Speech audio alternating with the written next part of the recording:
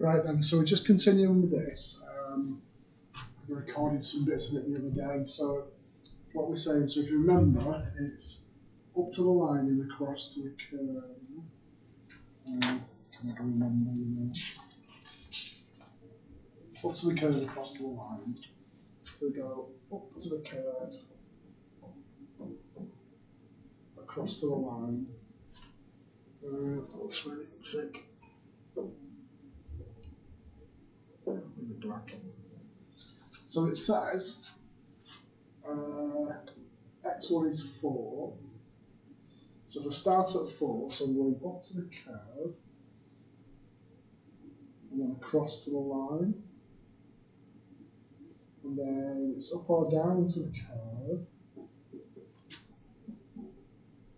then across to the line, up or down to the curve, across to the line. You see how that's gone in like a set of steps? So that's a staircase diagram, that one. There. So the other one was a cobweb the other day. Let's have a look at this one then, this second one. So we're starting off at 2.5, which is x1. So we're going up to the curve, then across to the line, and if you look, going up to the curve, it's just off. So we've gone from like, whatever it is, 2.5 to 3.5, but then the next one, look, is 754. So this one converged, whereas this one diverges. It's often running up to 754, and then I'll go up to like millions after that. So it says here we've got a sketch of f of x. So it's got roots alpha and beta, and we've got a starting value of x1. Right, so this is looking at, so we'll read up a little bit more. If I change where I start from, what effect it's going to have on it. So it says, show that if it's between 0 and alpha, it converges. Right, so let's go. So we're going to go up to the curve and across to the line. So I'm going to go up to the curve and then across to the line, then up to the curve, across to the line, up to the curve, across to the line, and I've gone as far as I can do. X2 and X3.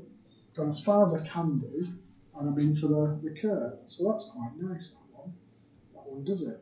So we've done that. Tick that off. Now it says, what happens if the root is between alpha and beta? So if I choose a different colour, now depending on where it's going to go, so I'm going up to the curve and across to the line, if I kind of go past this bow here, it should send it over to B, over to beta. But if I go to the left of it, it should send it over to alpha. So we can try that, can't we? So if I try and put it in the middle, so here we go. So this is my x1 value. So I'm going to go up to the curve, then across to the line. And then if you look at this one, it's going to take me down to that root. And that'll be fine. But I reckon if I'd gone a little bit more that way, it would have took me up to the curve, across to the line. Oh no, do you know what? It would have kept on going that way. That's okay. So we can ditch that bit. It would have been fine. So that one's okay. So that works. That goes, that converges to alpha. But I still think if we'd used a different value, I could have got it to go to beta, to the other root. And then it says choose one where it's more than. So let's have a look. So I haven't really got that much graph left yet. So if I try and get it really close to it, so it's going up to the curve, which is off the scale, and across to the line, which is off the scale. So I'm going up to the curve and across to the line, and up to the curve. And you can see that this one diverges. It goes away, diverges away from the root completely.